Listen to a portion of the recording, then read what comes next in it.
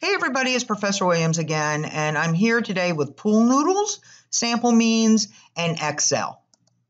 All right, so the question at hand is, we have the pool noodles that are manufactured in a factory in China, and the length of the noodles is expected to be normally distributed with a mean of 5.2 feet.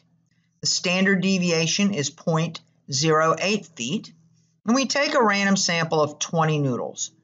So what's the probability that a sample will have a mean of less than 5.14 feet? So the first thing that we want to do is to check the box that the Central Limit Theorem applies. I only have a sample of 20 noodles, but that's okay because I have normal distribution, and that means that the criteria for Central Limit Theorem is met. So when I go to do this problem in Excel, Excel is going to ask me for a value of the mean.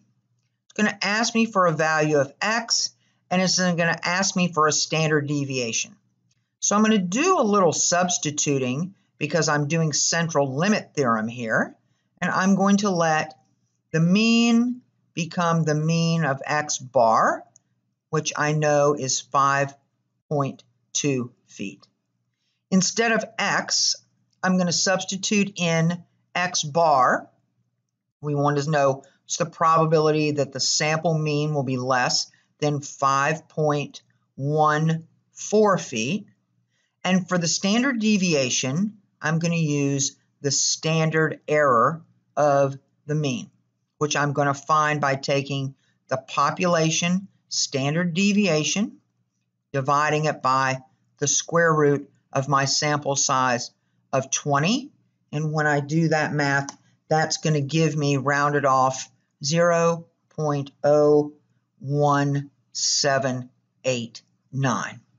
So these are the three pieces of information that I need in order to work this question in Excel. So let's just sketch this out real quick so that we're absolutely sure of what we're solving for.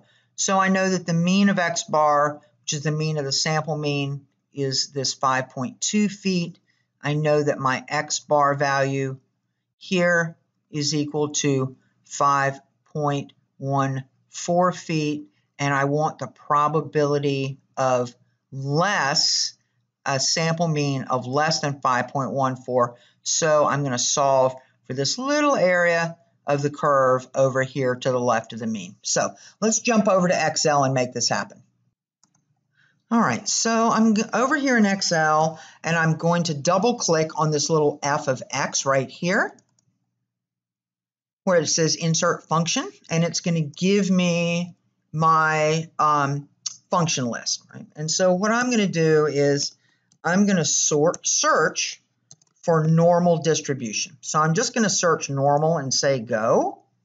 And down here on this list, what I want is I want the normal distribution, norm.dist.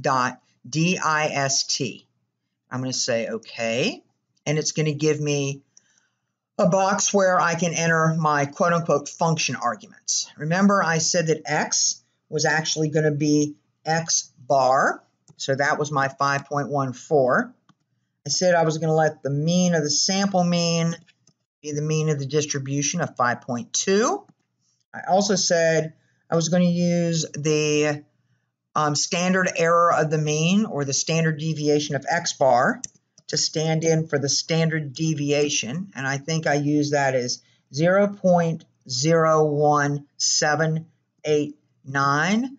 And last but not least, it wants me to tell it, do you want this to be cumulative? Since we're solving for an area under the curve in a continuous distribution, we are going to tell them, yes, that is true. What you can see is that it's giving you the answer, the formula results, in this function argument box. But if you click OK, it'll just dump that number for you into a cell, which is really helpful if you have other things to do with it. So let's go back and look at our curve and see what this looks like. So here we are back at our curve.